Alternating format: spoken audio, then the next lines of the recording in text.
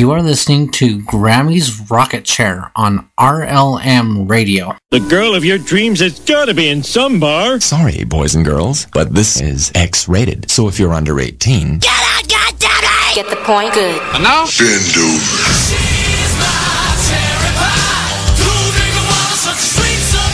Y'all ready for this?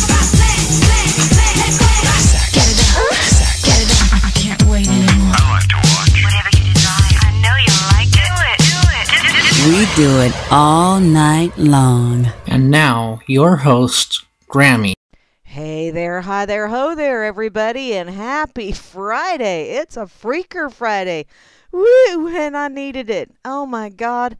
And I needed a fix really bad. So when I got home and I was running around like a crazy brains because I wanted to be able to have the chicken and noodles ready when I got done. So I got everything thrown together and pretty much simmering and going on the stove, and I'll be able to eat when I get done. Booyah. But you don't really give a shit about that, do you? Because you're listening to the Rocket Chair here on reallibertymedia.com, channel 3. Also on the rlmradio.xyz site, the RLM TuneIn radio station, the RLM Internet radio station, the RLM Spreaker channel, and later on the RLM YouTube channel. So yeah, I'm everywhere. I'm infecting the world. Oh, with strap-ons. Oh, no, that's what Rob Works said over in the RLM chat, because he's kind of a perv like that. In any case, let's see. Let's go check out over on Twitter real quick. Thank you, Barman, for tweeting me out. I truly do appreciate it. I have no idea what the hell's going on, but I have 382 followers. That's going to go down after tonight, I'm sure. But, because I'm sure here there be F-bombs. I'm just pretty sure. And, yeah, okay. Some of the stupid shit that's on here, it's like, really? Seriously? Oh, my Lord. Oh, well. Over here on Minds, I have no idea who's over here on Minds because I forgot to share it on Minds, but I just got a little notification that I got another bonus point. Booyah, bonus points. I don't know what the hell I'm going to do with all those points. Maybe I need to start giving them away. Oh, goodness. Oh, Milika, yes. I don't cook, I don't clean, I don't want kids, I don't date under 6 feet. Sometimes I massage my ex. Oh, no, not massage, message. And I prefer rich, hot guys. This is this pretty little Barbie Bimbette kind of person. Yeah, I know, I'm calling names. 10 years later, where are all the good men? Honey, you were being little Miss Particular. Oh, there you go, Rob. Okay, let's see. Where else do I need to go? Oh, yeah, that Freedom's Network site. Grimmy shared me over here. Thank you, Grim. I appreciate it. I also see that Java Doctor was sharing stuff about chemtrail cough, and it's sweeping the nation, and holy shit. Yeah, that stuff's getting nasty.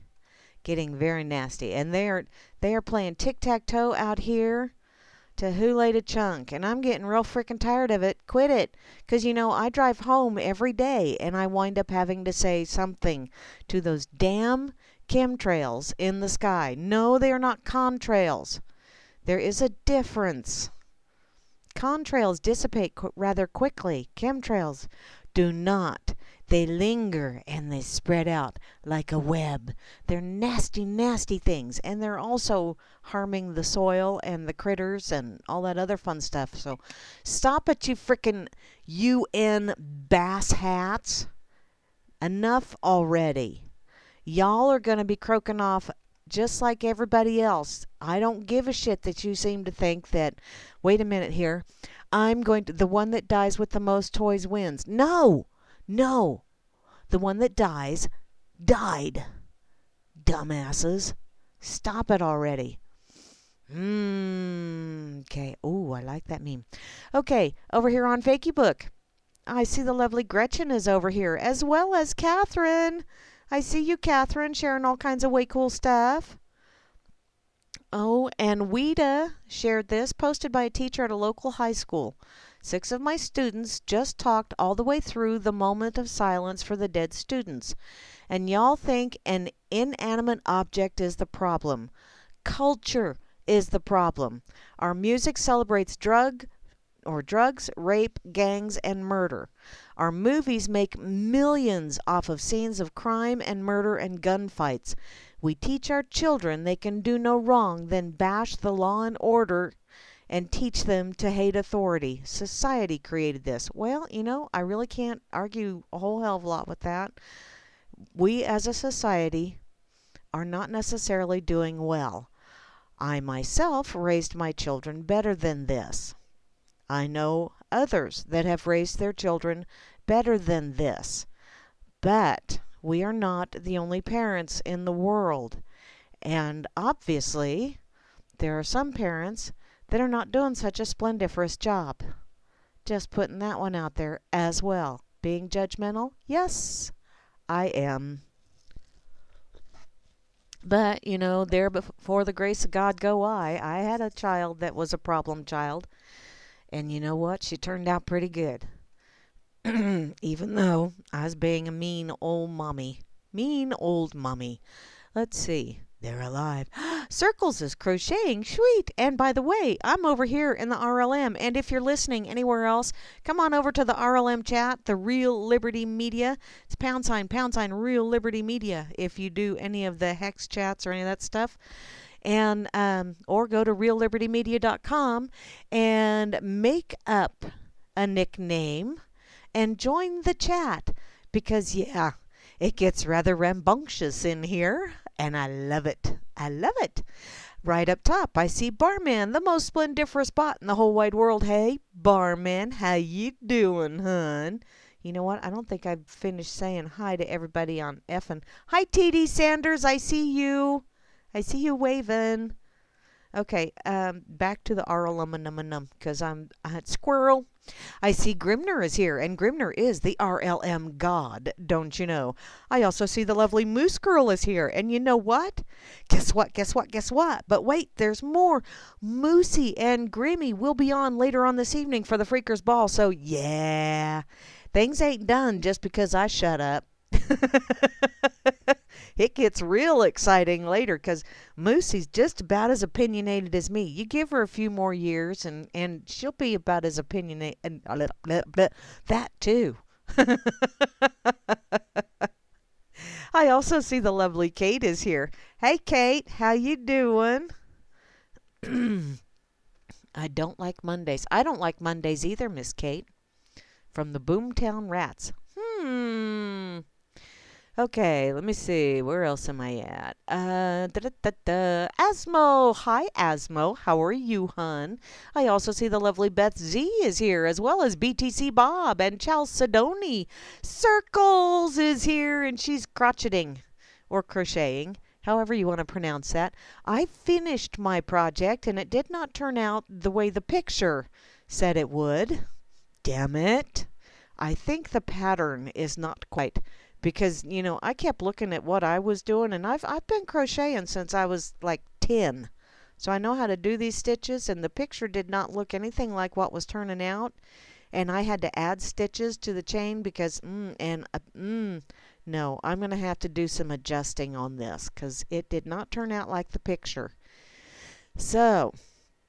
That's okay. It's still usable. It still looks pretty, but it did not turn out like the picture. Oh, well. Let's see. Where else am I at? Where else? Chloe. Double dipping a Chloe even. Got an echo. Yoo-hoo. And looky there. I'm here. Being all kind of weird. IB Don C. Congrats, IB Don C. on your awesome news. Elderberry syrup. Warm with... Tvibacher? How in the hell do you say that, Circle? Elderberry soup. No, I got shaky noodle soup. Nom, nom, nom, nom.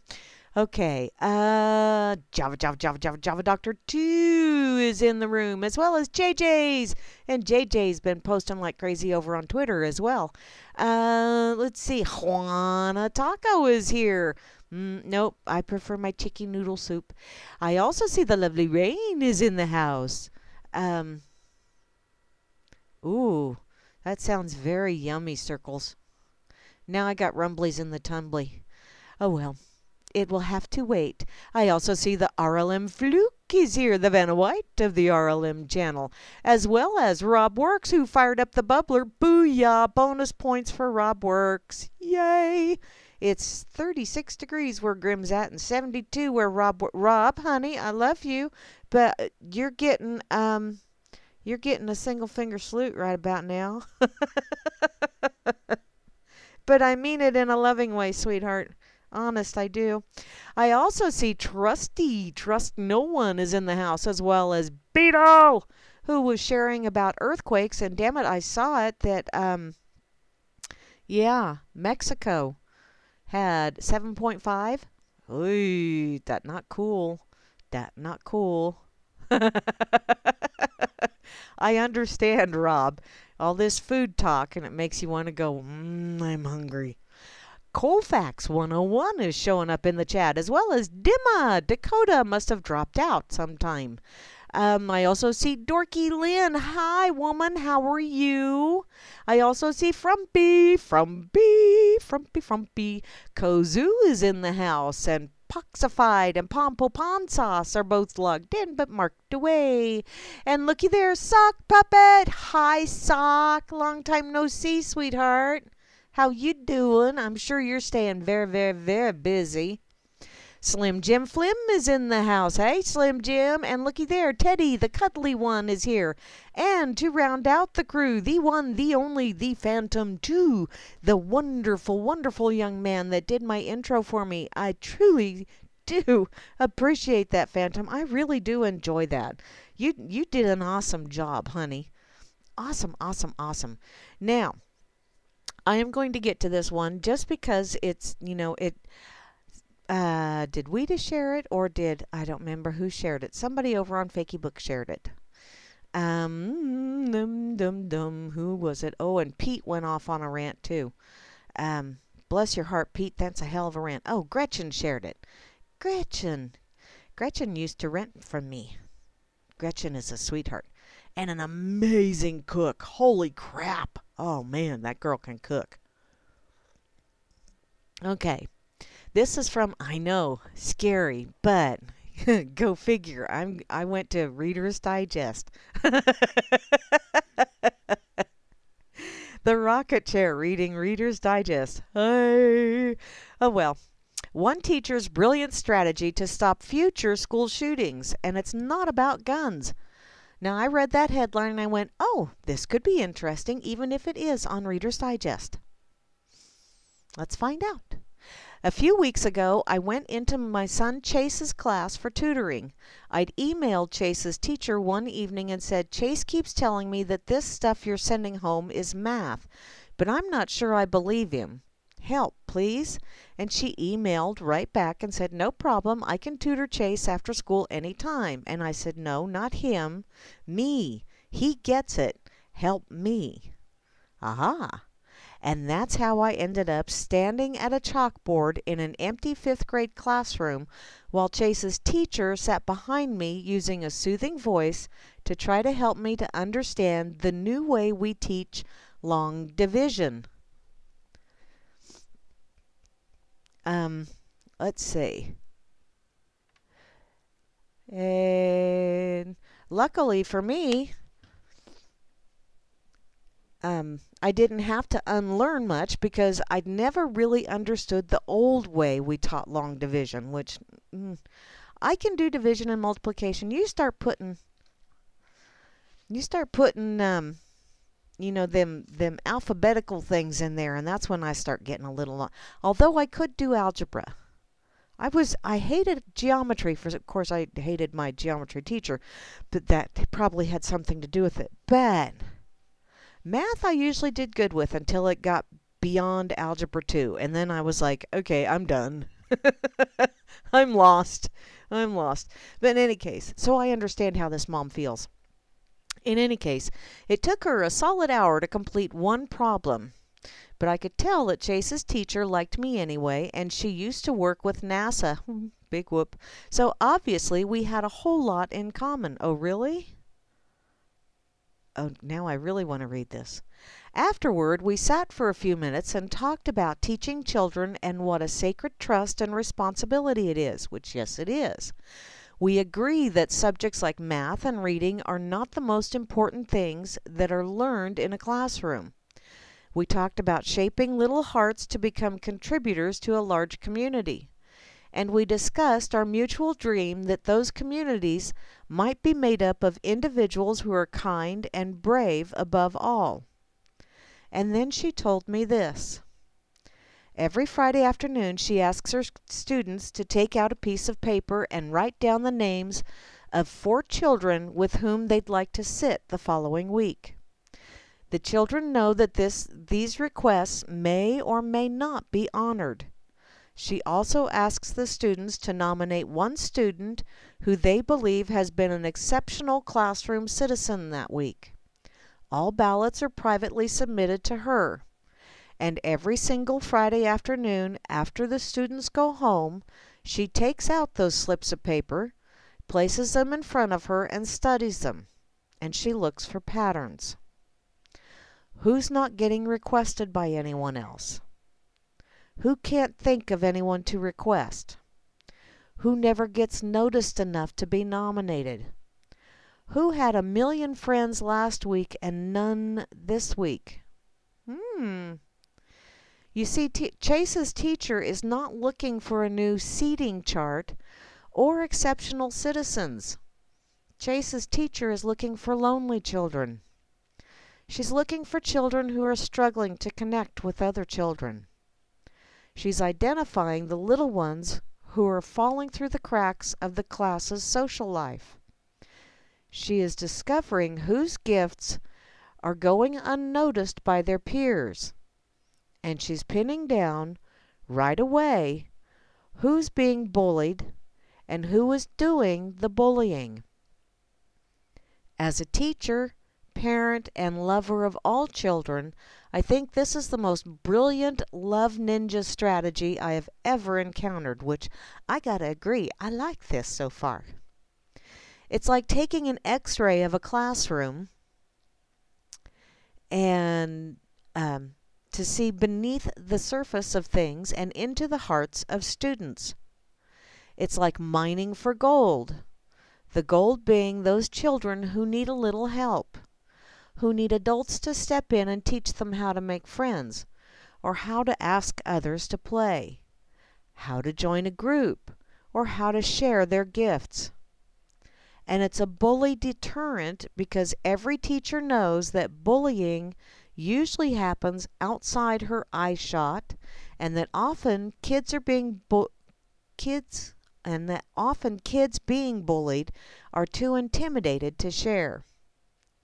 But, as she said, the truth comes out on those safe, private little sheets of paper.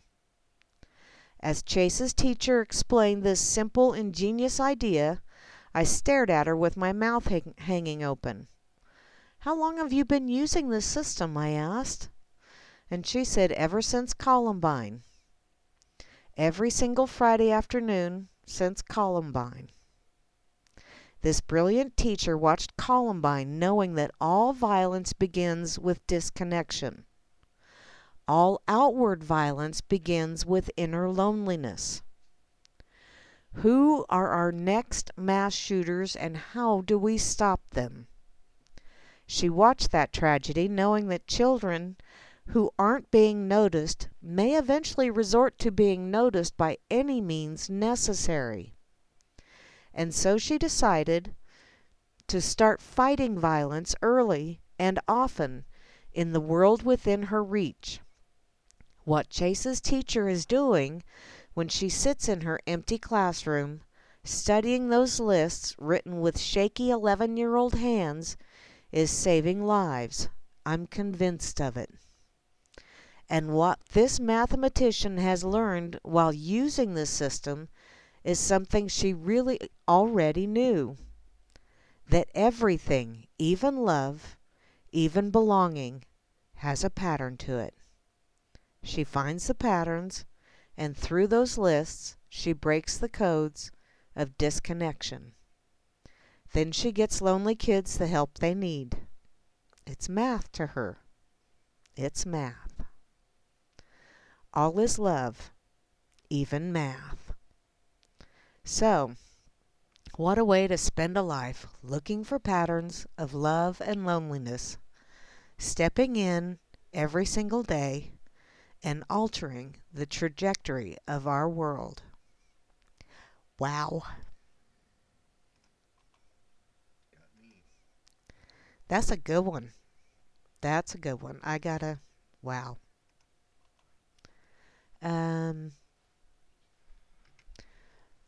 Shoes kill children? Nuh-uh. Although my feet may hurt and I might say they're killing me. But, nah. Okay. Let's see. What? Ouch, ouch, ouch, ouch. Let me put this over on the effing site as well. That really is a good article. And I have to admit, I was having a little bit of a tough time there. Had to do a lot of blinking. Because no matter if you think what happened down in Florida is real or not, or a false flag or not, I am quite sure there were people that died because, they're just considered collateral damage. They are no longer people. They are just things. Collateral damage. It's a bunch of shit. But if it furthers an agenda, they're willing to make that sacrifice of someone else's life. And that's the unfortunate thing. Those assholes are always willing to sacrifice someone else for the good of all. Ugh. Okay, I think I'll put this over on Minds too. Just because.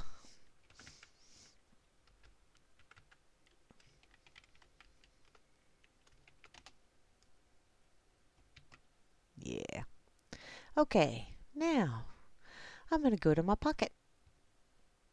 Let's see, where do I want to go first? I did a wonderful, wonderful story. Now let's see what we can find that's not quite so. Okay, we'll go with this one. I don't remember who shared it over in the RLM earlier today, but man, I saw the headline and I went, oh, yeah, this is for me. I need to do this one. This is from hideoutnow.com. Apparently, a feminist accuses English language of being sexist and gets brilliantly schooled by a linguist. Alrighty. So it started off with a premise that, to be fair, deserves discussion and scrutiny. A Tumblr user who refers to herself as Feminist Chewbacca, is that Michelle, wanted to discover the root causes of patriarchal domination in society. Pre-English language, hun. And turned to the English language to investigate the inherent sexism it allegedly contains. Now, in these days of fake news and agenda pushing, it has never been more important to check your facts. And this is where feminist Chewbacca came unstuck. Reblogging a post she had found on visual poetry. She had probably not counted on being fact-checked by an actual linguist. Her poorly chosen examples were deconstructed one by one until she began to look rather basic and a bit silly. Oh, hey, I like looking a bit silly. I don't mind it at all, actually. A couple of things to note here. Firstly, by introducing her post with the words, "Men fabricated the idea that they are the default sex to compensate for their biological inferiority and general superfluousness." I hate that word. Feminist Chewbacca sent a militant tone that isn't going to endear her to many people, and she needs to have rock-solid arguments to respond to the inevitable attacks on her position. I'm thinking feminist Chewbacca is a militant tone in and of itself. Although, remembering the first 3 Star Wars movies, Chewie was awful cute. I liked Chewie. He was just a big free teddy bear. But a feminist Chewie? Nah. Secondly, it is, of course, by no means clear that this linguist is indeed qualified or not, and his facts also deserved to be checked. After some cursory research, I can gather that while some claims hold water, others are open to argument themselves, which, you're talking about stuff like language, and they're always open to interpretation. There is certainly more to the issue, and feminist Chewbacca is right to shine a light on it. She just went about it the wrong way. Oh, let's find out. So, what to take from this sordid affair? Well, I guess it's easy to pass off someone else's arguments as your own, but at least maybe check if they are factually correct first. Oh, I'm sorry. I have a tendency to do that myself sometimes. If it gets me in the feels, then I share it, and then someone points out that I was wrong, and then I go, fuck. And then I have to tell everybody, yeah, I screwed up. Because it's so much easier to just say, yeah, I screwed up, and then take your lumps and move on. Oh well, back to this. Also, if you begin from an extremist position and with fighting words, expect people to fight back. If they come armed with facts and you are just regurgitating opinions that suit your political outlook, you are just asking to be made to look stupid. So, let me see. Okay. So, men fabricated the idea that they are the default sex to compensate for their biological inferiority and general superfluousness. This is not just the natural order, this is the language of a patriarchal culture. Okay, I'm glad you think so. But the linguist wasn't having it and wrote a detailed and qualified response. Oh my God, no. You are wrong on so many levels, and as a linguist, this makes me ache something terrible. In my linguistics class in undergrad, we actually made fun of people who think like you along these lines, and for good reason, because you are wholly ignorant and are choosing to spin narratives about things and fields which you know completely nothing about, yet pretend you do. Number 1, the word she. I think I will probably go ahead and share this link so you guys can follow along with the images, at least over here in the chat. Uh-oh, global warming's contagious. Uh-oh, uh-oh. She, the word evolved naturally from Old English, from sio or hio, which were just words to refer to feminine, female people, evolving from Proto-Germanic words meaning that there. He as a word evolved from the same ideas, but Proto-Germanic words for this here. Your idea of patriarchal language further falls apart when you compare this part of English to other Germanic languages, of which English is related, and the words in German for he and she are and sie, S-I-E, completely unrelated. So it is by clear happenstance, not some patriarchal conspiracy, that the words he and she in English have similar form. Number 2, woman. Now, I think woman came because some man was walking along and went, "Ooh, man," and it stuck. Or maybe not. Let's find out. So, oh God. This one always gets my goat when people go for this one. Man did not used to mean male. Man used to mean humanity or human being. The old words in English for male adult person and female adult person were weir man and whiff man. Oh, wow. We can see this relation in words where werewolf and wife as being the remnants of the base weir and the base whiff. Woman evolved phonetically or phonologically, there you go, from the word whiffman by natural process where the F sound dropped and the I became lax. Man dropped the weir stem from for the reason mostly unknown, but I can guarantee have nothing to do with patriarchy because phonological change has no basis in that. Okay, whatever phonological means. Number 3, female. Male and female actually come etymologically from two different words.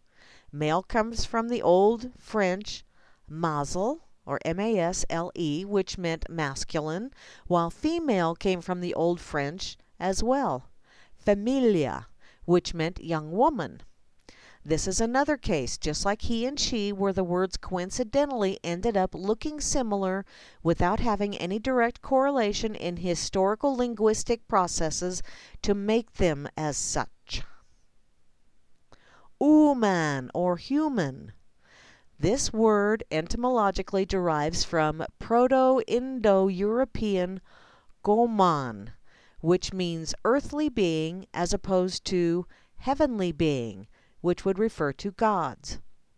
You have some small glimmer of hope here in that the word does eventually branch off into the word for man in some languages, but this is still too small of a precedent to base any conspiratorial thinking like you are doing off of. Number 5, person. This one offends me the most, simply because I love the fuck out of the Etruscan language, and your continued ignorance just irks me at this point. Person derives from persona, from Latin, which meant the same meaning, which ultimately derived from pursue or Etruscan for mask, as Etruscans can often have theater performers use masks to give identity to the performers. So never once did person have any meaning to do with son. So yes, this is the natural order of language. Please never proselytize your faulty ideology and misandrist. What the hell is that?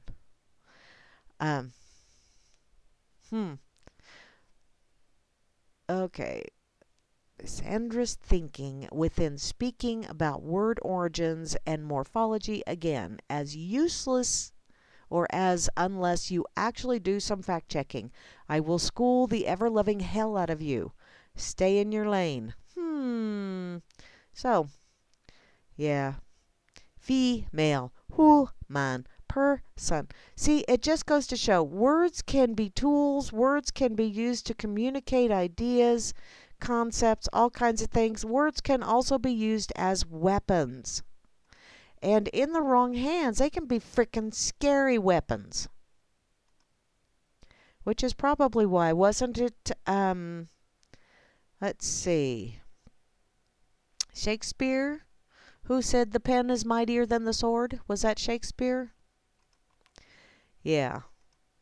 Words can be very, very cutting, and if you are not, if you're not familiar with them, or if you're trying to portray yourself as someone that really knows what they're talking about, be careful. I know from firsthand experience because I've used really big words and I didn't really, use them properly in a sentence, and I got called out for it. And then I had to eat some crow. Wasn't very tasty.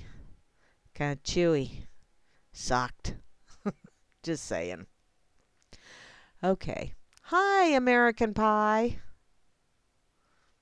Over there on Mines. Okay. No. Let's see what else I can do. Let's do a fun one, shall we? Since we did a little bit of browbeating on that one, let's do a fun one.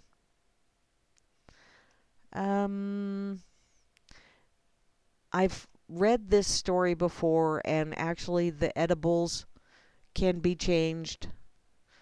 But this is from vibrantkundalini.com. Potatoes, eggs, and coffee beans. Once upon a time, a daughter complained to her father that her life was miserable and that she didn't know how she was going to make it. She was tired of fighting and struggling all the time, and it seemed just as one problem was solved, another one soon followed. Her father was a chef, so he took her to the kitchen. He filled 3 pots with water and placed each one of them on a high fire. Once the 3 pots began to boil, he placed potatoes in one pot, eggs in the second pot, and ground coffee beans in the third pot. He then let them sit and boil, without saying a word to his daughter. The daughter moaned and impatiently waited, wondering what he was doing. After 20 minutes, he turned off the burners. He took the potatoes out of the pot and placed them in a bowl. He pulled the eggs out and placed them in a bowl. He then ladled the coffee out and placed it in a cup. Turning to her, he asked, "So what do you see?" To which she replied, "Potatoes, eggs, and coffee." "Look closer," he said. She did, and noted that they were soft. He asked her to take an egg and break it. After pulling off the shell, she observed a hard-boiled egg. Finally, he asked her to sip the coffee. Its rich aroma brought a smile to her face. "So what does this mean?" she asked. He then explained that the potatoes, the eggs, and the beans had each faced the same adversity, the boiling water. However, each one reacted differently. The potato went in strong, hard, and unrelenting, but in the boiling water it became soft and weak. The egg was fragile, with a thin outer shell protecting its liquid interior until it was put in the boiling water. Then the inside of the egg became hard. However, the ground coffee beans were unique. After they were exposed to the boiling water, they changed the water and created something new. "So which one are you?" he asked his daughter. "When adversity knocks on your door, how do you respond? Are you a potato, an egg, or a coffee bean?"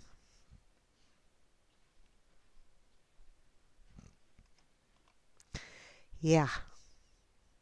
Depends on the situation, I think.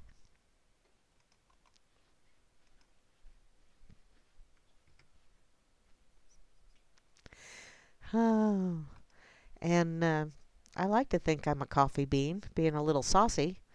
But that doesn't necessarily mean that I am. Sometimes I turn into an egg, and sometimes I'm a potato. It just kind of depends. I could be like a smorgasbord kind of thing for you. You never know. Depends on who turned that water on, too. Oh.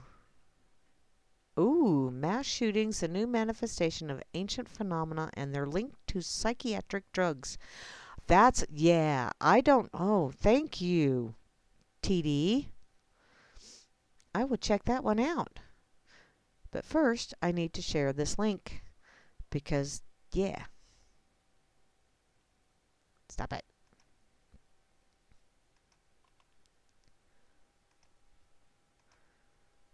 Okay. Love, love, love, love, love this one.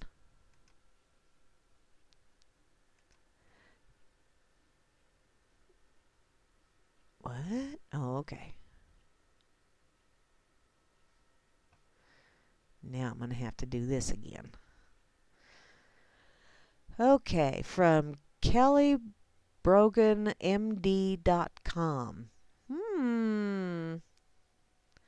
From greenmedinfo.com. Okay, mass shootings, a new manifestation of an ancient phenomenon and their link to psychiatric drugs. So, individuals perpetrating unspeakable acts of violence is not a new phenomenon, which no, it is not.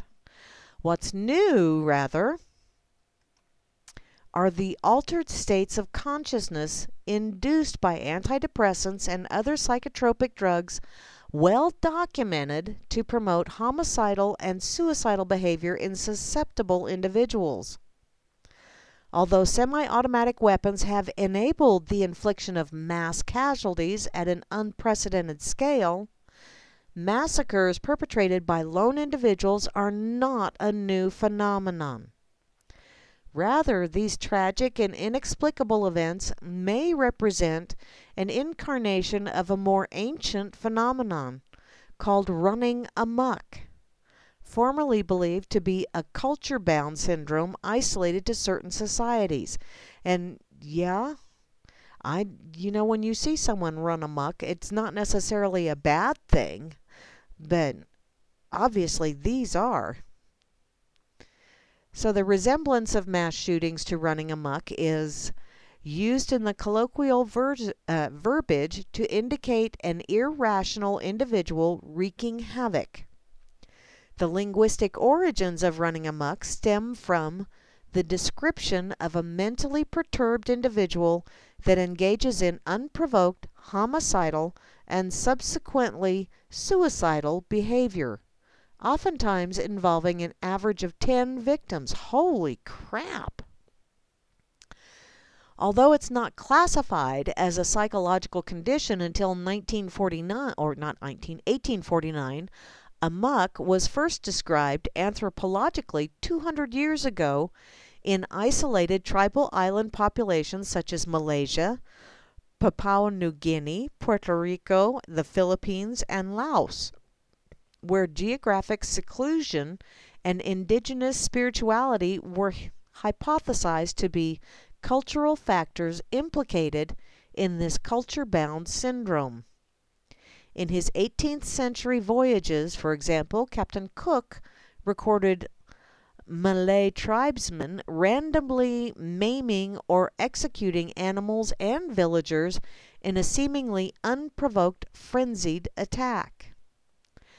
Culturally encapsulated explanations localize blame to spirit possession by the Hantu Bilan, an evil tiger spirit in Malay mythology, which was believed to have been the source of the involuntary, indiscriminate violence that characterizes amok. In native cultures, sacred healers of folk sector operated under cultural ideologies where illness was believed to be the supernatural origin.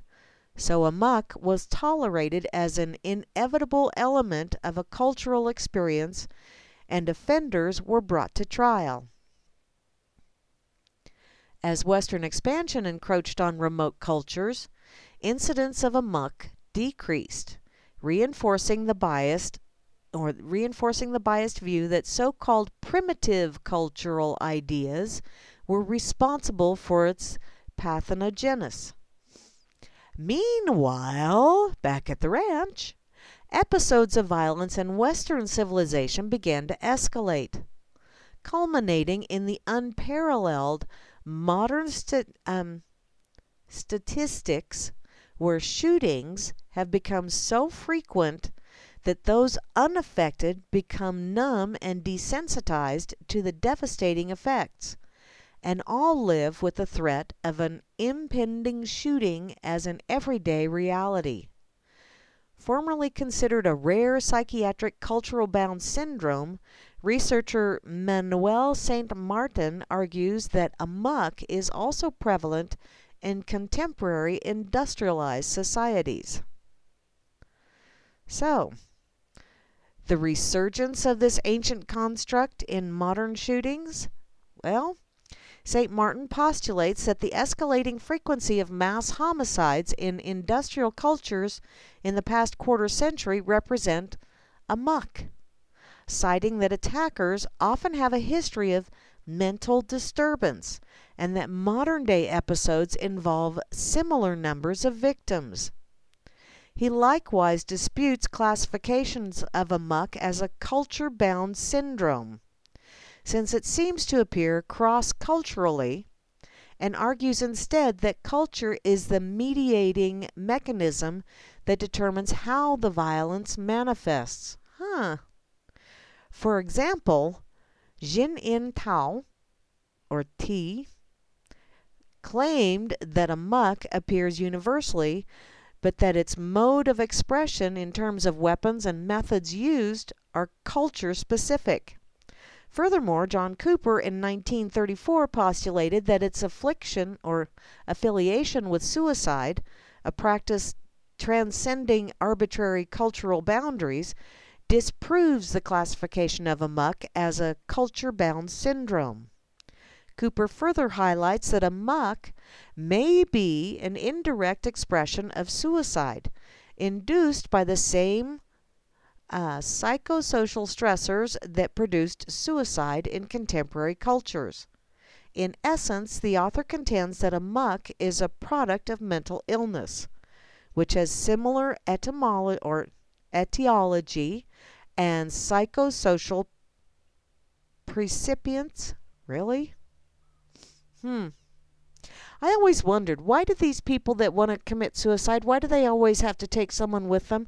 Or, not always, but, these fathers that kill their whole family and then themselves? What the hell is the deal there? I mean, if you want to commit suicide, if you really, really, really want to end your life, that is your business. But I don't remember anywhere in any seeing any paperwork anywhere that said that just because you have someone that you have become emotionally attached to, just because they feel suicidal, that doesn't mean that I'm volunteering to go with them. Are they afraid to go into the hereafter by themselves? What the hell is the deal with this shit? You're not allowed to volunteer other people to go to the hereafter with you. If you wish to off yourself and no one can talk you out of it, then leave everyone else out of it, because they're going to have enough to deal with once you do anyway. But don't be taking people with you. Odds are they did not volunteer for that trip. To go on with this, in his comparison of amok to modern-day shootings, St. Martin advocates prevention by identification of individuals with risk factors and treatment of underlying psychological conditions. Stop putting them on the damn drugs, number one. In addition to co-worker, neighbor, friend, and family observations of susceptible individuals, St. Martin states that physicians are uniquely positioned to collect data regarding those vulnerable to amok. Here we go, thought police. Since many of these patients preferentially consult general and family practitioners instead of psychiatrists, owing to the perceived stigma attached to consulting a psychiatrist, and denial of their mental illness or fear of validating their suspicion that they have a mental disorder. I would much rather talk to a general practitioner than a psychiatrist, because psychiatrists are scary-ass juju. They like putting drugs in you. Doctors do too, but man, psychiatrists, it's like, here, take this drug and come back next week for another hour. By the way, that'll be $200. No. However, the arsenal of tools wielded by the conventional allopathic doctor, with their magic bullet remedies and treatment algorithms, often falls short. Big Pharma! So if you wish to address the root cause, psychiatric drugs engender violence. Although amok explains the deep-seated human tendency to engage in acts of violence, it does nothing to explain the recent increase in frequency.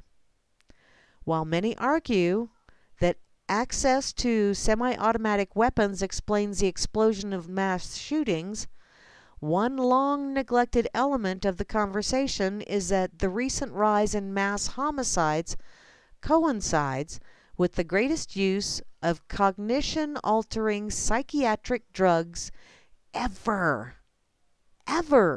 observed in human history. Oftentimes, shooters are branded as bad apples, which is a narrative that allows for the rationalization of such heinous crimes and marginalizes assailants as social deviants and mentally deranged anomalies. However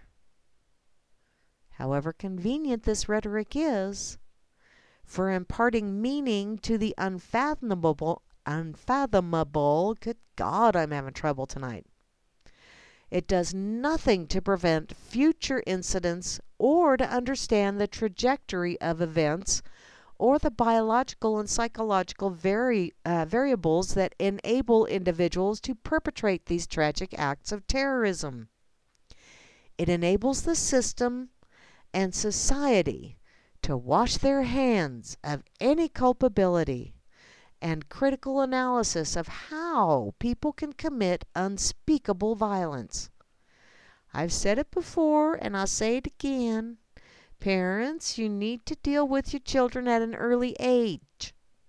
Parents, I am a parent, and yes, a lot of times these kids, and I know people, well, he's just so hyper, so they put him on Ritalin. What the hell? Number one, children are hyper. That's part of being a child. To me, putting kids on drugs is a last resort, and Big Pharma is pushing it for younger and younger children. Why? Because they got to keep that profit margin up there. Educate yourself here, peeps. Due to media distortion, the storyline disseminated to public spheres diverges dramatically from conversations played out in the academic sector, and these questions remain largely absent from the mainstream dialogue. Why? Because they want to go for the guns. They don't want to go for personal responsibility or looking for the root cause. A perusal of the academic research, however, reveals that psychotropic drugs may be contributing to an epidemic of mass shootings. In 2011, 26.8 million adults in the United States used pharmaceutical drugs for mental illness. Now remember that number. There's 300 million people in the United States? 26.8 million of them were on some kind of pharmaceutical drug for mental illness. 2 years later, the Medical Expenditure Panel Survey, or MEPS, found that nearly 17% of American adults filled at least one prescription for a psychiatric drug. 17%. That's a good-sized chunk of the population here, peeps. Especially when you consider a good share of that 17% is of the adult range. Now, psychiatric drugs, many of which are based upon the flawed serotonin theory of depression, send almost 90,000 people to the emergency room yearly as a result of medication side effects ranging from delirium to head injuries to movement disorders, and 1 in 5 of these visits culminates in hospitalization. This figure is an underestimate as it excludes visits to the emergency department secondary to drug abuse, self-injurious behavior, and/or suicide attempts. The preliminary reports from Las Vegas shooting that left at least 58 people dead indicate that the alleged killer was prescribed Valium, a sedative hypnotic drug classified as a benzodiazepine. And relevant to this insight is the meta-analysis of 46 studies published in the Australian and New Zealand Journal of Psychiatry, which illuminated that an association between benzodiazepine used and subsequent aggressive behavior was found in the majority of the more rigorous studies. especially in those individuals with an underlying propensity towards anxiety and hostility. In addition, a prospective cohort study of nearly 1,000 Finnish subjects published in the journal World Psychiatry demonstrated that current use of benzodiazepines elevated risk of homicide by 45%. 45%. That's a big elevation because of one big pharma drug. Well, not one drug, but one category. Data compiled from the U.S. Food and Drug Administration Adverse Event Reporting System, which you don't have, that's not very accurate either. But it highlights that use of some antidepressant medications is disproportionately related to the increased number of violent events. The authors report that varenicline, whatever that is, which increases the availability of dopamine, and antidepressants and serotonergic, whatever that is. Those effects were most strongly and consistently implicated with drugs in case reports of homicidal ideation, whatever, physical assault, physical abuse, or violence-related symptoms. I like how they put that. They always come more. How is that George Carlin puts that? I'll think of it probably at 2 a.m. Hey. Apparently, let's see. At the epitome of this discussion is the deleterious side effects of psychotropic drugs are ill-publicized, and patients do not receive sufficient information about the devastating sequel that can result from their use. Which this does not surprise me one dang bit, because they also do not notify the patients as to what is in vaccines or in lots of other medications, because, well, Big Pharma doesn't want you to know about those things, because if you knew about them, you wouldn't take it, and there would go their profit margin. Little of the public knows that in 2004, the Food and Drug Administration issued a black box warning for antidepressants, advertising that they are associated with suicidal tendencies and behavior in 2 to 3 children out of every 100 who are administered these drugs. Why are you giving these to children? In fact, the meta-analysis of 372 randomized clinical trials entailing nearly 100,000 subjects elucidated that the rate of suicidal thoughts and action was double in these patients assigned to receive an antidepressant compared to a placebo. Now, I'm getting tired of this, in case you can't tell. But I do want to put this out there. I've been listening to Herb Plus Beads. His name's Tony, and God, I can't remember how to pronounce his last name. He does some really fun videos over on YouTube, and basically he gives you recipes of different things that you can try. And not only does he give you these recipes, but he makes them right then and there, and then he takes it so you can see, and the video lasts a good 5-10 minutes after he takes whatever the concoction is, so that you can see that it's not an adverse effect. He's not dropping dead, and he's been doing this for quite a few years, so obviously his concoctions have not killed him yet. And he seems like a very happy-go-lucky gentleman, so I don't think it's giving him suicidal tendencies either. But he is really doing an awful lot of stuff about chemtrails, and speaking about the nanoparticles and how they are getting in there and messing with not only your neurosynapses, what's going on in your brain, but since they are nanoparticles, they are able to get way down deep into the cells, and they are starting to mutate your DNA. Now, he doesn't tell you all this fun stuff just to scare you. He gives you all kinds of recipes, different things that you can do depending on what kind of actual physical symptoms you are having.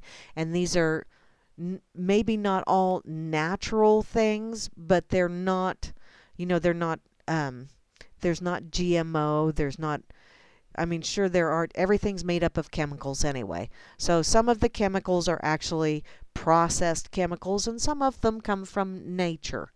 But he gives you all of these recipes on how to, so in other words, he's not just fear-mongering, he's giving you something to help you.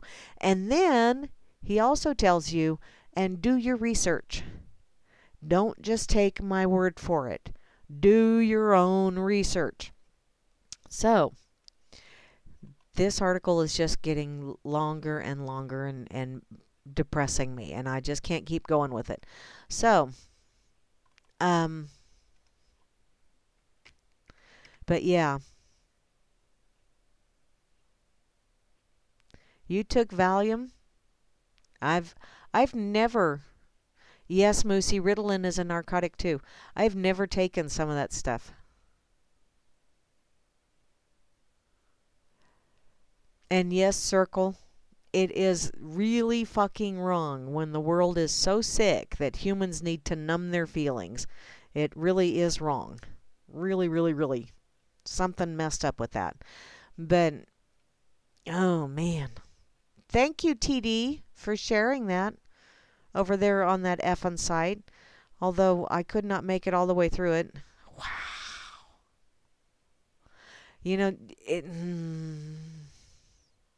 It's easy for me to say because I've never, sure, I've taken acid and some of that other shit, and it was like, woo, but it wasn't something that I really wanted to stick with or continue doing so.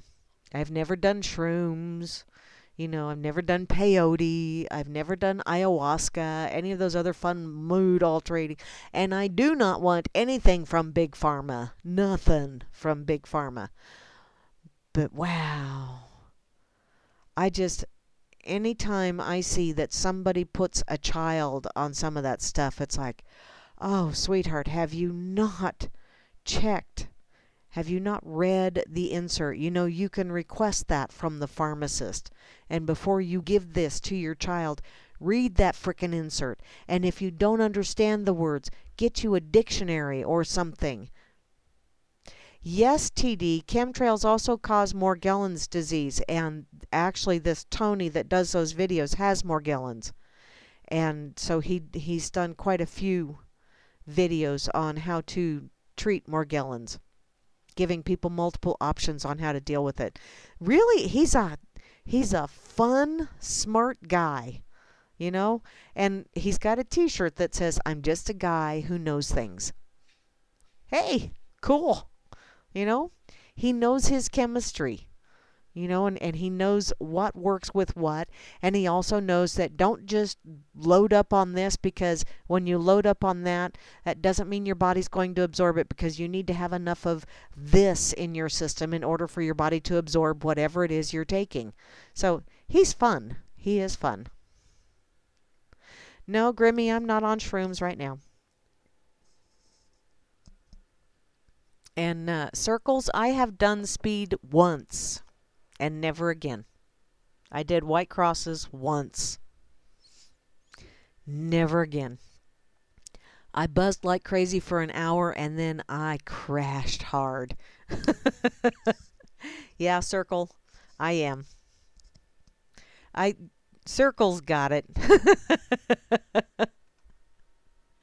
Yep. I really don't, coffee, that's my drug.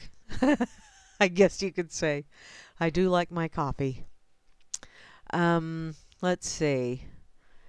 Where else am I going to go? Because that one just really... enough of that. Oh, I know. I don't know if I shared this with you guys or not, but this is a list. He has a website, And this is a list of all of the files that you are free to download as you choose. So, I think that's kind of cool.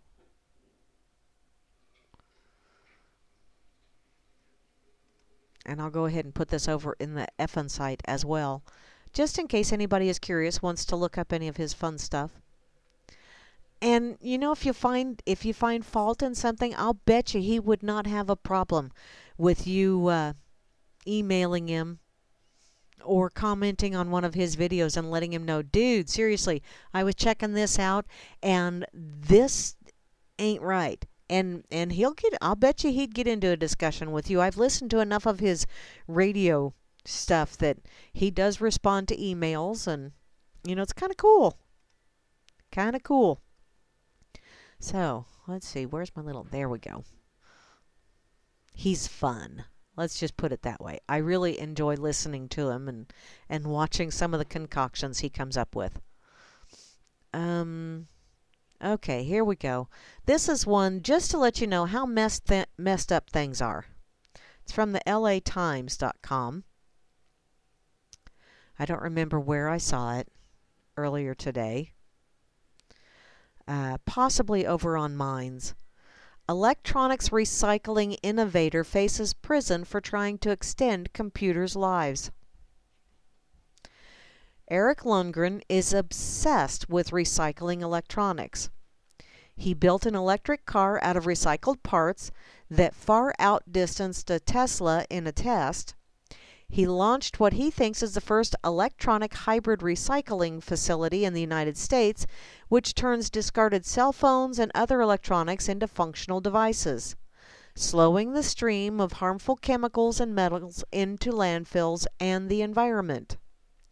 His Chatsworth company processes more than 41 million pounds of e-waste every year and counts IBM, Motorola, and Sprint among its clients.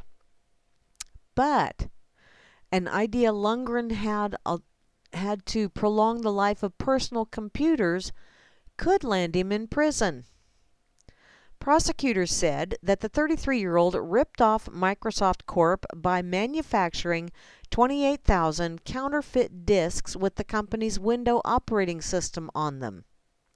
He was convicted of conspiracy and copyright infringement, which brought a 15-month prison sentence and a $50,000 fine.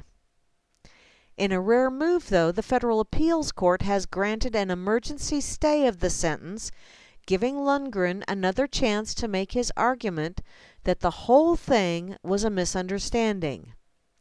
Lundgren does not deny that he made the discs or that he hoped to sell them, but he says this was no profit-making scheme. By his account, he just wanted to make it easier to extend the usefulness of second-hand computers, keeping more of them out of the trash. The case centers on restore disks, which can be used only on computers that already have the licensed Windows software and can be downloaded free from the computer's manufacturer, in this case, Dell. The disks are routinely provided to buyers of new computers to enable them to reinstall their operating system if the computer's hardware fails or must be wiped clean. But they often are lost by the time used computers find their way to the refurbisher.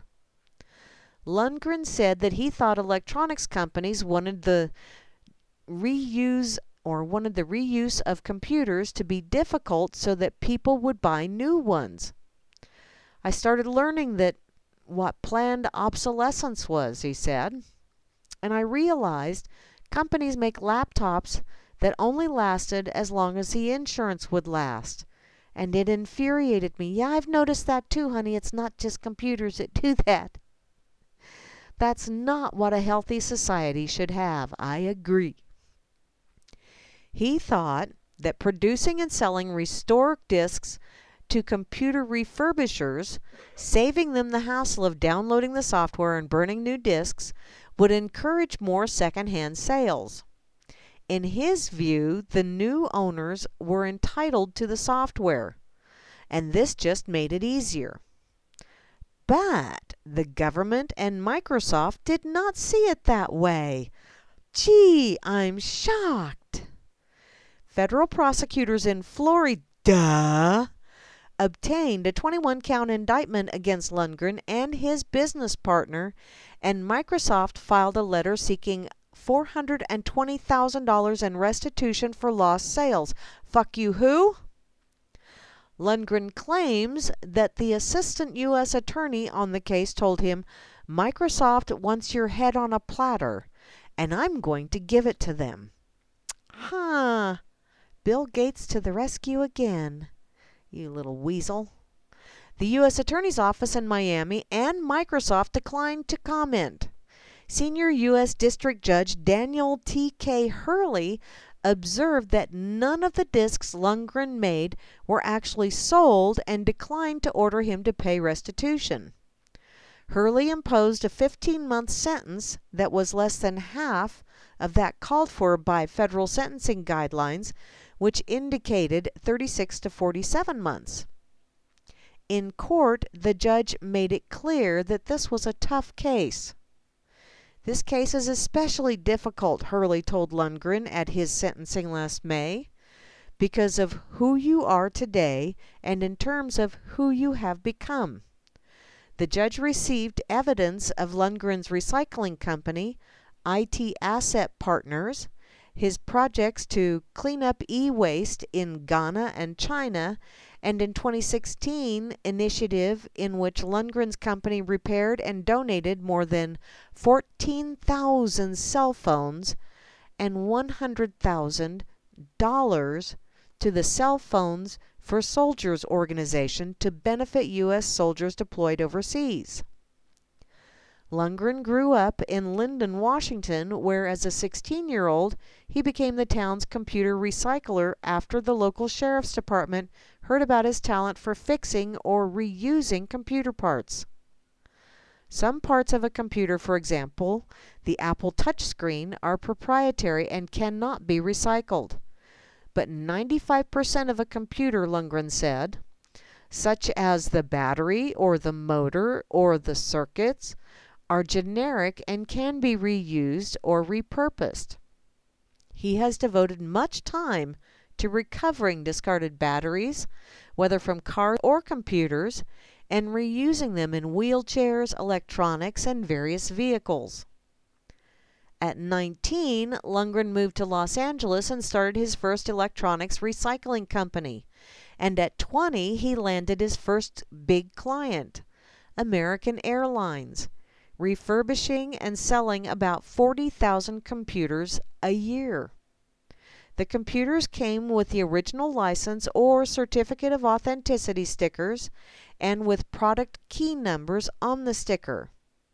Though their hard drives had been erased, so reinstalling Windows was legal, Lundgren said, blah, blah, blah, blah. So if they bought or if they brought in a computer without a certificate of authenticity, Lundgren said of his customers, then we'd part it out and not refurbish and resell it. He added that clients, including Dell, Asus, that's ASUS, however you say that, Lenovo, and Coca-Cola, handling their discarded computers. Lundgren became intrigued with following the world's e-waste system and wound up moving to China. "I learned the back end of what happens when things are thrown away." He became more focused on reducing the ever-growing heaps of discarded plastics and glass that a use-it-and-toss-it society creates. So eliminating the burning of electronic trash that pollutes the air and combating the leakage of computer-based chemicals that filter into the water. While in China, Lundgren hit upon an idea of selling restore discs to computer refurbishers. The discs work if computers still have their license and product keys available, and the license transfers with the computer, no matter who owns it. Microsoft does not sell restore discs, Lundgren said. Microsoft sells licenses that enable licenses that enable their software to work. From $300 for a new operating system to $25 for a license for a refurbisher who wants to resell a computer that does not already have a licensed copy of Windows. In 2013, federal authorities intercepted shipments of 28,000 restored discs that Lundgren had manufactured in China and sent to his sales partner in Florida. The discs had labels nearly identical to the discs provided by Dell for its computers and had the Windows and Dell logos. If I had just written Eric's restore disk on there, it would have been fine, Lundgren said, which, yeah, that probably would have been the way to do it. As a result of violating the copyright of Windows and Dell, Lundgren pleaded guilty to 2 of the 21 counts against him. But he believed that because the discs had no retail value and were seized before they were sold, he would not receive a prison time. His sentence was based on the financial loss involved. The Microsoft attorney, however, Bonnie McNaughton, wrote to Hurley, the judge, describing the case as one of software piracy, costing the computer industry billions of dollars annually, and saying that prosecution was important to deter others from engaging in the illicit global trade of decoupled products activation keys. In other words, stop them from cutting into our profit margin. Basically meaning the sale or trade of the license stickers applied to the original licensed computer. Microsoft calculated that Lundgren's 28,000 restore discs could have been sold to refurbishers for $20 each, and that 75% of that total was Microsoft's average profit. So it demanded restitution of $420,000. We demand it because we just do. Apparently, as their expert witness at the sentencing, prosecutors called a Microsoft program manager from Ireland to explain to the judge how the discs worked and their value. Jonathan McGloin testified that Microsoft licensed Windows to computer manufacturers such as Dell and also licensed them to make restore and recovery discs to be included with the new computers. McGloin also testified that Microsoft charges computer refurbishers about $25 for a new license and a copy of the software, but didn't differentiate that from what was done by Lundgren, who was not making a new copy of the software and intended his restore discs only for computers that were already licensed. In essence, I got in the way of Microsoft's profits. So they pushed this into federal court on false pretense, Lundgren said. He said McGloin testified that the free Restore CD was worth the same price as a new Windows operating system with a license. This was false and inaccurate testimony provided by Microsoft in an attempt to set a precedent that will scare away future recyclers and refurbishers from reusing computers without first paying Microsoft again for another license. Anyone successfully extending the life cycle of computers or diverting these computers from landfills for reuse in society is essentially standing in the way of Microsoft's profits. Lundgren called his own expert witness, Glenn Weedock, an author of numerous software books, who testified for the government in a major antitrust case against Microsoft that was resolved in 2001. Weedock was asked, in your opinion, without a code, either product key or COA, which is the Certificate of Authenticity, what is the value of these reinstallation disks? To which he responded, 0 or near 0. Why would anybody pay for one? Lundgren's lawyer asked. To which he responded, there is a convenience factor associated with them.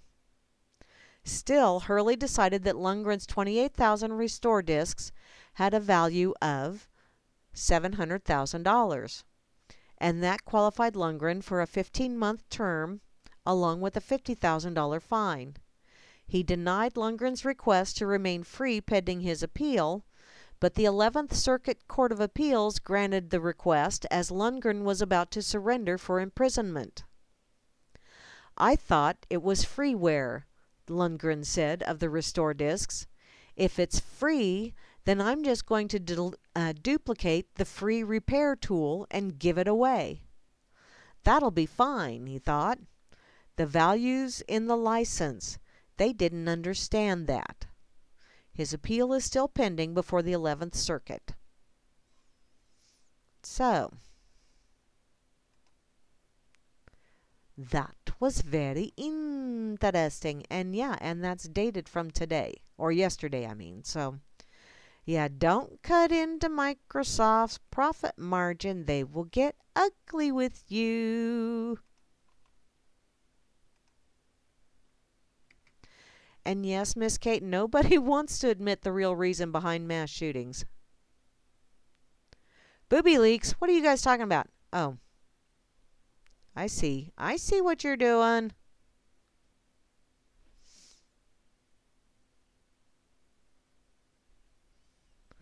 Crazy guys over there on that effing or an RLM talking about boobies. That's a flasher thing.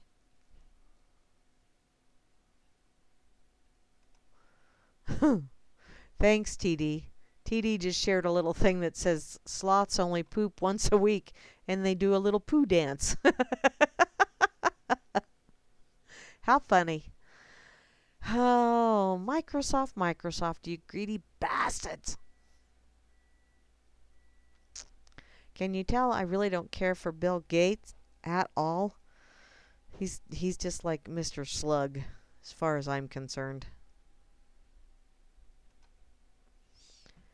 Okay. And I say that as I'm working on a computer that's running Windows. The software is okay, but he's a douche. I don't have to like the person that created the software to be able to use the software. He is a douche. Sorry, my personal opinion. Actually, I'm not sorry, but you know, what the hell. Okay, dang, it's getting late enough. I need to check the pig, see what happened this day in history. They were so full of it for Valentine's Day. Anyone seen a diaper-wearing winged little punk named Cupid? No, I haven't. Those guys over at the pig, they just don't have much use for Cupid.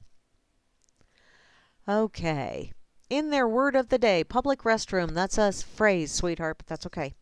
It's a place with toilet seats that make you wish you could be taught how to hover. Yeah. In the quotable quotes section, wealth is not his that has it, but his that enjoys it. Oh, okay. That's from Benjamin Franklin.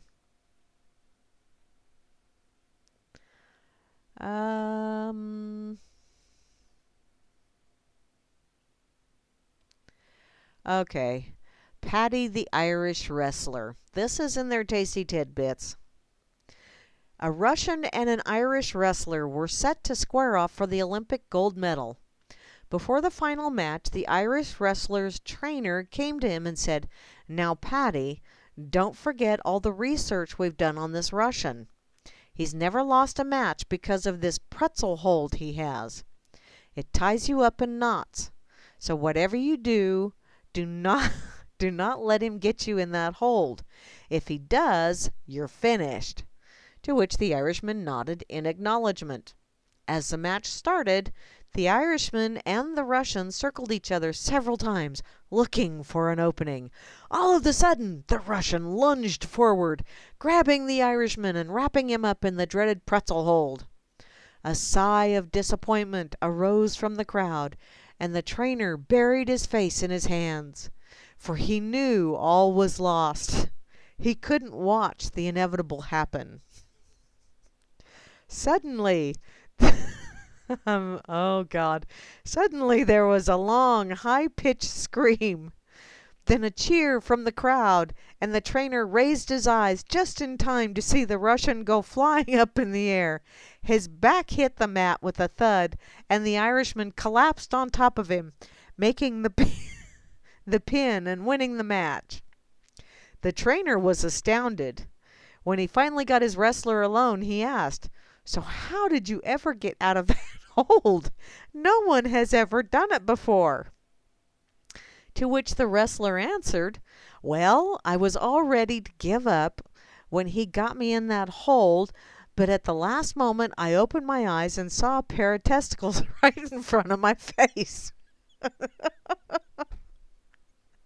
I thought I had nothing to lose. So, with my last ounce of strength, I stretched out my neck and bit those babies as hard as I could."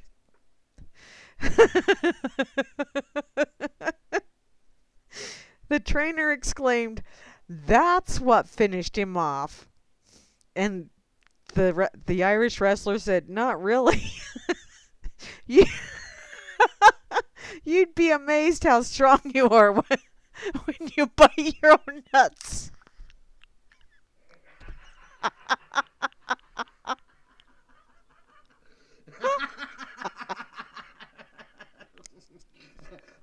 Oh, God. I'm going to pee myself. Oh, that's just wrong. Oh, wow. Oh, my Lord. Oh, man.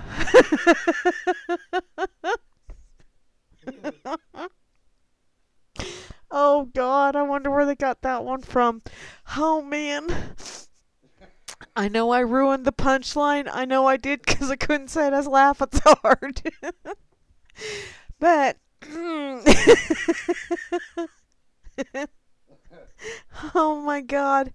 Oh, thank you, Porcus and Hambo. I needed that one. My eyes are leaking. Oh my God. Okay, this date in history. I got to get to, where is it at? There it is. Oh my Lord. My eyes are leaking. Okay. Oh, let's see. This date in history, the 16th of February, 1801. The United States Constitution passes muster with flying colors when House breaks Electoral College tie and confers presidency on Thomas Jefferson. Oh, wow, I didn't know that. Thank you, guys. This date in history, the 16th of February, 1861. A new era of naval warfare begins when the Confederate submarine H.L. Hunley ventures forth to sink a Yankee dog ship, Housatonic? Housatonic? Really? Huh. This date in history, the 16th of February, 1876. A down east dude, Julius Wolfe, inadvertently launches a metaphor when he cans sardines for the first time. Ah, that's when they came about. And finally, the 16th of February, 1953, Hall of Fame baseball star Ted the Splendid Splinter Williams is shot down while defending his country as a pilot during the Korean War. 1.2 billion. Wow, what? 1.2 billion? I have no idea what that's about, dear. Unless you didn't finish deleting. Huh. Okay. Yeah, it is micro shaft. Most definitely, Rob Works. Oh, okay. I gotta copy and paste that punchline because I know I totally fudgered it up. So I'm gonna just put this over here in the RLM because wow. That is just funny. Who's satanic? There's lots of just look at DC. and just take your pick. There's an awful lot of them there. That's the punchline for those of you in the chat. Yeah, wow. Oh, man. So, okay. How about the News and Zingers by Argus Hamilton? The Washington Post howled over POTUS Trump's proposed budget because it cuts 23% of the Environmental Protection Agency budget. The cuts are a way of saying what's done is done. Due to global warming, all the future Winter Olympics will be held in Antarctica. Okay. Global warming is not real. Attorney General Jeff Sessions praised sheriffs for upholding Anglo-American legal traditions and was called a racist by liberals. They can't stand that we're the most shining example of British imperialism. Next, they'll boycott chess tournaments because white always gets the first move. Oh, wow, I hadn't thought of that. Wow. That's chess piecist or something like that. POTUS Trumpelstiltskin rolled out a blockbuster $2 trillion budget Monday. Wow. The debt-raising budget lavishes federal money on the U.S. military, on infrastructure, and on entitlement programs. Suddenly, the Democrats are racking their brains trying to remember why they hate this Trump fellow. Entitlement programs. If you're calling Social Security an entitlement program, I'm thinking giving me back what you already stole. Oh, wait, that's probably not going to happen. Let's see. POTUS Trump said his infrastructure bill will pair government with private enterprise. Oh, joy, oh, bliss. The demon craps said it'd turn freeways into toll roads till only the rich could use them. The fastest way to turn rich LA Democrats into Republicans is give them a 10-minute drive to work every morning. Yeah. Okay, how about this one? South Korea issued a plea for world peace in their Olympic opening ceremony Friday. There was one disturbance in the stands. Two comedians made up to look like Donald Trump and North Korea's Kim Jong-un were kicked out of the stadium, but only because security thought they were real.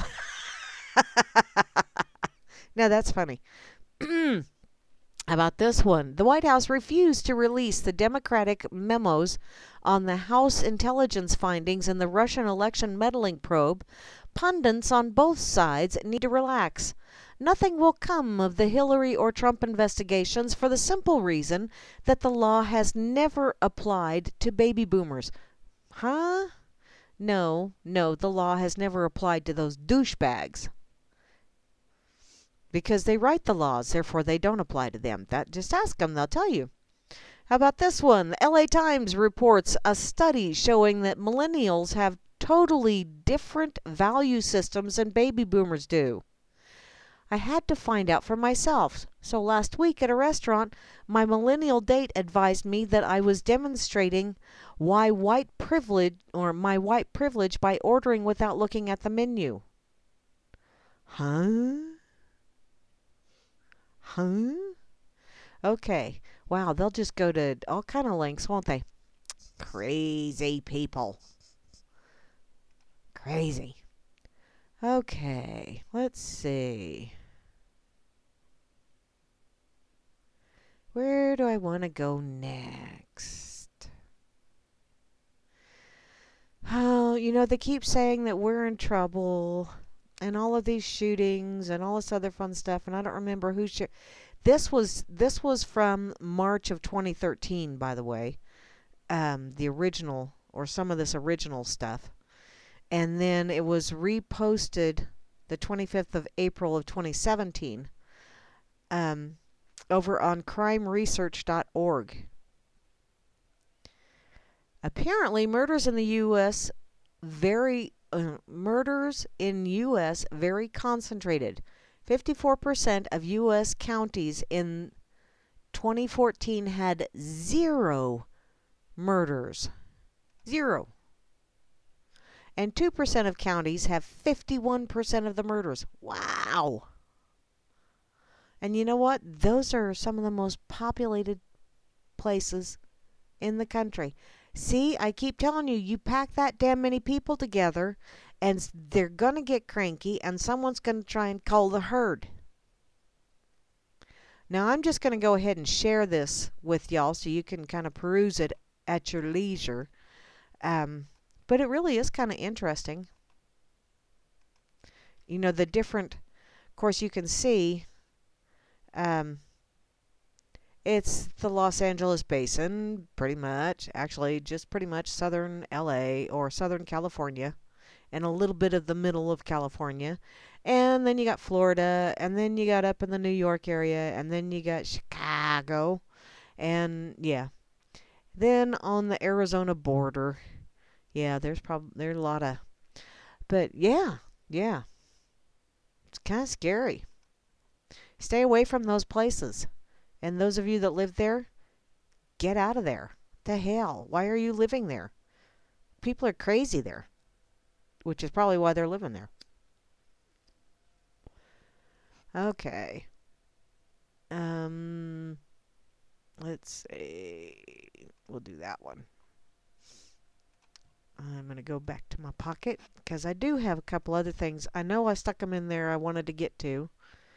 But that one kind of caught my eye. So, get it out of there.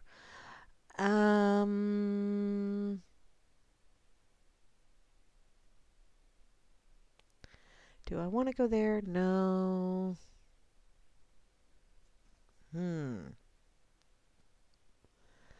Blacklisted news. Do I want to go there?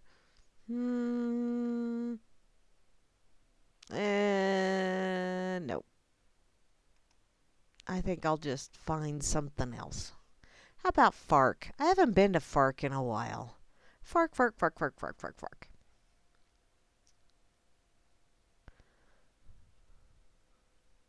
Oh, good Lord. A FARC headline. Florida school shooter was on a shooting team sponsored by who? The NRA. Merca. Let's see.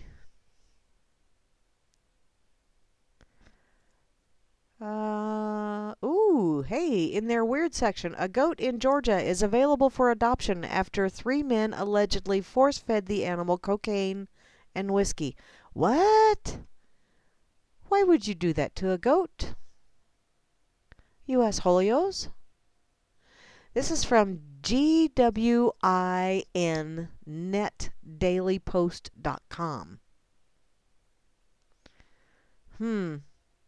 A Grayson man is being held at the Gwinnett, that's what it is. It's Gwinnett County Jail after a video of him and 2 other men force-feeding a goat cocaine and whiskey caught the attention of local law enforcement. See, it's not just Florida. Georgia, being in close proximity, is trying to get the Georgia thing going on. Gwinnett County Sheriff's Office investigators executed search warrants at 28-year-old Sergio Palomares Guzman's Grayson New Hope Road home. Holy crap. Oh, well. They did this on Thursday. And this is where he lived and worked as a horse trainer. Oh, great. What did he do to the horses? He's been charged with aggravated cruelty to animals in response to the video, which shows him holding the goat's horns while a second male suspect inserted cocaine into the goat's nostril and then forced the goat's mouth open while a second male suspect poured whiskey into the goat's mouth.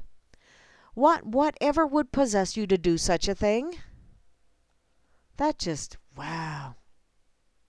Apparently he shared this video that he had made with others and got caught when a tipster notified the authorities. He was transported to jail where deputies are holding him for immigration authorities. 2 other men were seen in the video, though they remain unidentified, and investigators believe that they live in North Carolina. Great.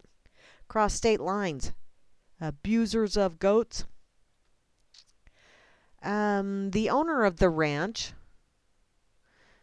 apparently had, and employer of this gentleman, we'll use that term loosely, had no knowledge of the incident, which apparently took place on January 2nd. Oh, they were ringing in the new year with the goat. Way to go.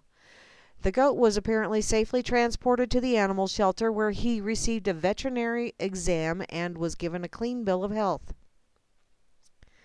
Apparently, Guzman waived ownership of the goat Friday afternoon, and he is now available for adoption. So anyone interested in adopting the goat can contact the animal shelter, and there is a phone number attached to this. Wow. Wow. People do some stupid shit. Wow.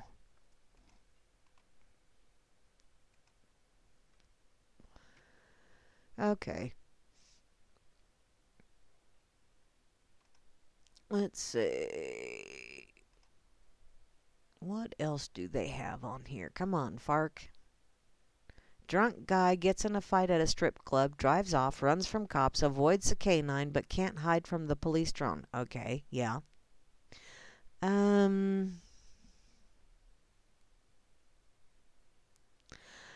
Oh, okay. Now this one I remember hearing something about it earlier. From mlive.com.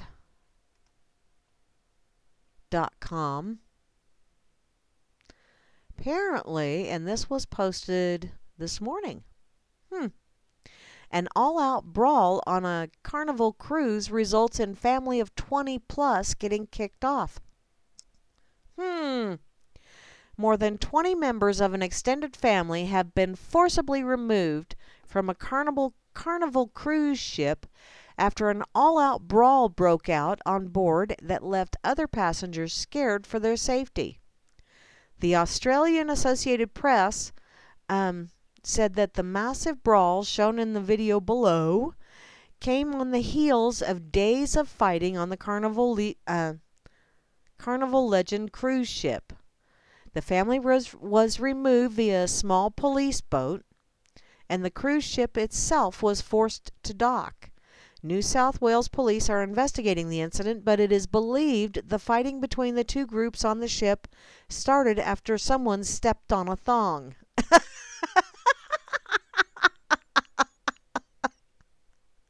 Stepped on a thong.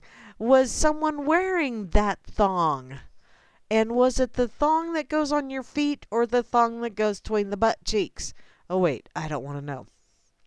Apparently, Carnival security can be seen rushing to the group of men fighting and also trying to stop the passengers from recording the ordeal on their phones.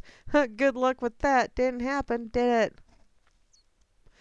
Instead of stopping a man from kicking a person on the ground, the crew member lunges at a bystander recording the ordeal. Oh, good job. At about 1:30 p.m. today, 6 men and 3 teenage boys were removed from the ship at Twofold Bay, Eden, police said in the statement. A further 14 passengers, including women and children, also left the ship, and the group was transported to Canberra, where other travel arrangements were made.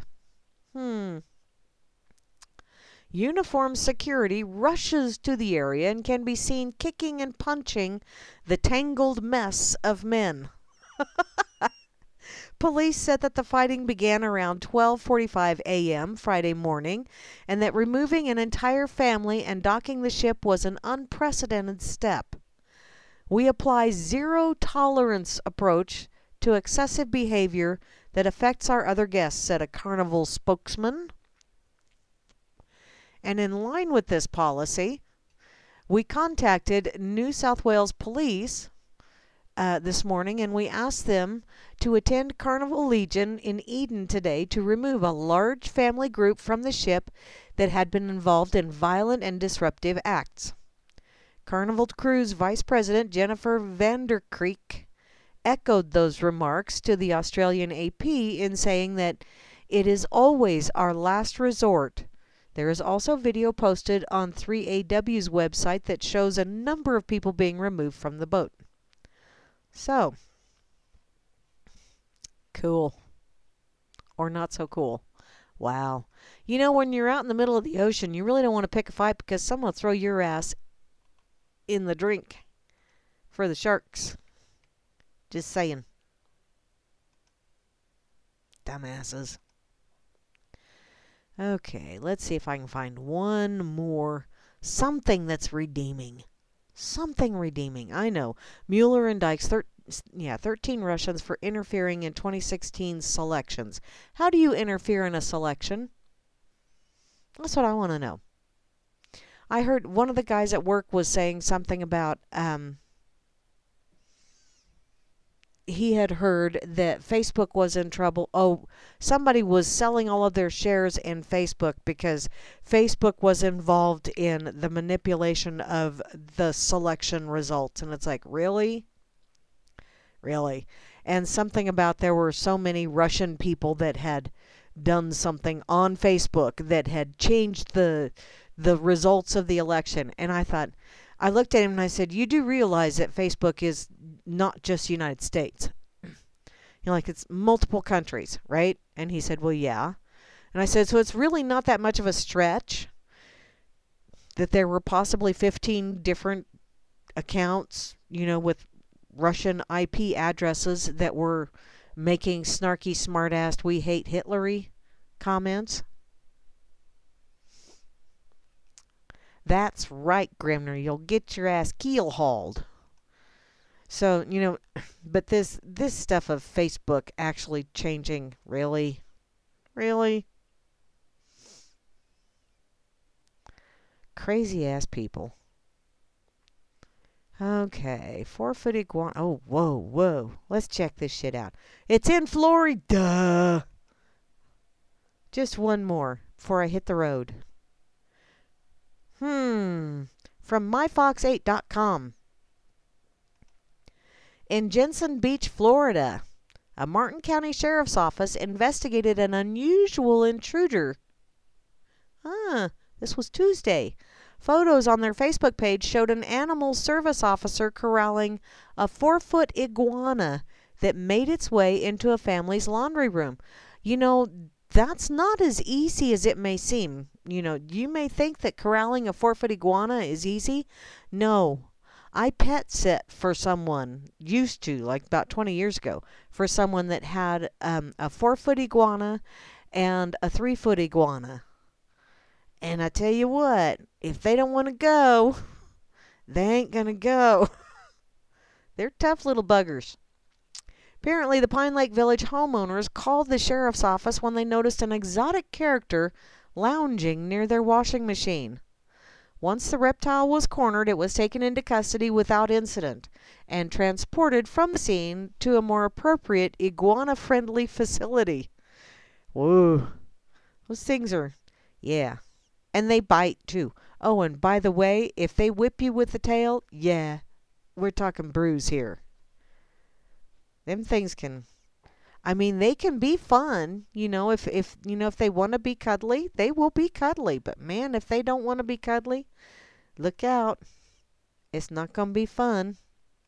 Oh, really, Chloe? Oh, there. Kick them when they're up, kick them when they're down.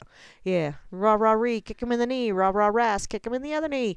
Oh, well, guess what, y'all? I'm just about out of time. So, y'all been listening to Grammy's Rocket Chair here in RealLibertyMedia.com, Channel 3, and all kinds of other RLM radio places.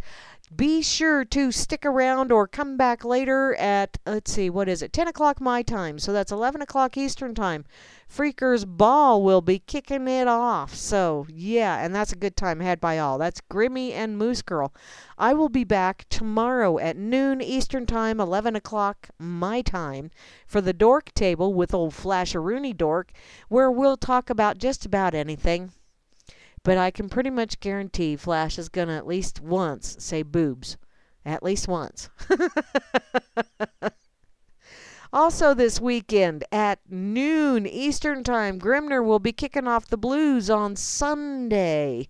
And there'll probably be a rousing game of trivia going on in the RLM chat if you want to come on over and join in the fun. And directly following Grimner will be Hal Anthony, who's going to open up a can of whoop-ass on yo ass behind the woodshed. Hal always has very valuable information, and he's one sharp feller. I could see him taking you behind the woodshed and open up a can of whoop-ass. Then Sunday evening, 7 p.m. Eastern Time, Gary L. and Gigi's Boo with The Road Less Traveled. So there really is lots and lots going on this weekend. Plus, JJ's is probably going to pop in and out from time to time, I'm sure. He likes to do that. And if he's not on the RLM, well, then go on over to webcom.co.uk and you'll hear JJ's. He's always playing something. He's just always playing around. Let's see. I still have time. Damn it. How did I do that? How did I get through that so fast? Hi, Slim Jim Slim. I saw you over there chitty-chatting lots and lots and many and some. How about I close FARC and I check out. Let me check one more. How about I go to the alternative news site? What's over there? Now or never. Time to reclaim our food independence. Yes, it is. Yes, it is. Time to learn to grow your own. And that applies to all kinds of things. Let's see. Breast milk, the gift that keeps on giving. Babies who are exclusively breastfed have less than half the risk of eczema as teenager than those who were not. Wow. Ooh, and in their environment. Yeah, you all need to come over. I'm just going to go ahead and share this link. All kinds of way cool headlines. Under the environmental news, marijuana farmers are destroying natural ecosystems as quest for profits outweighs green agricultural practices. That kind of reminds me of, out in California, a lot of the pot out there is laced with some really, really nasty pesticides that, even the tobacco industry won't use. And it's bad juju if even the tobacco industry won't use it. Let's see, what else do I have here? Plants synthesize miraculous medicine at molecular levels. That's from the Health Ranger. Wow. POTUS Trump saves the elephants of Zimbabwe. Big game hunting trophy ban to remain in place. Yay, Trumples! He saved the elephants. Let's see, which one? I never pay attention to that. Let's see. Media invent 2 fake Trump scandals in first day of Asia trip. First, it was Trump supposedly botching Japanese auto manufacturing, and then, what was that? All kinds of fun headlines over here. Putin even made a headline, because he's concerned that there will soon be genetically modified superhuman soldiers, calling on world leaders to agree to limitations and regulations. Yeah. I wonder if maybe some of that isn't to do with all this shit they're spraying in the sky. Which, that reminds me. I will go to YouTube and I will find his channel. I will go to YouTube. I will find his channel. I will share it with you. Just because. The beads guy. Let me find him real fast. Shouldn't take. There we go. Herbs Plus Beadworks. That is the YouTube channel. And he really is fun and pretty informative. And yeah, you do need to do your own research as well. Because we're all human. We all make mistakes. And yeah, but go check him out. It's kind of funny, kind of cool. In any case, I am officially out of time. So y'all have an absolutely amazing rest of your evening. Be sure to stick around for the Freakers Ball, and I will catch up with you later. But in the meantime, please remember, I truly do love you, and I wish you all enough. Good night.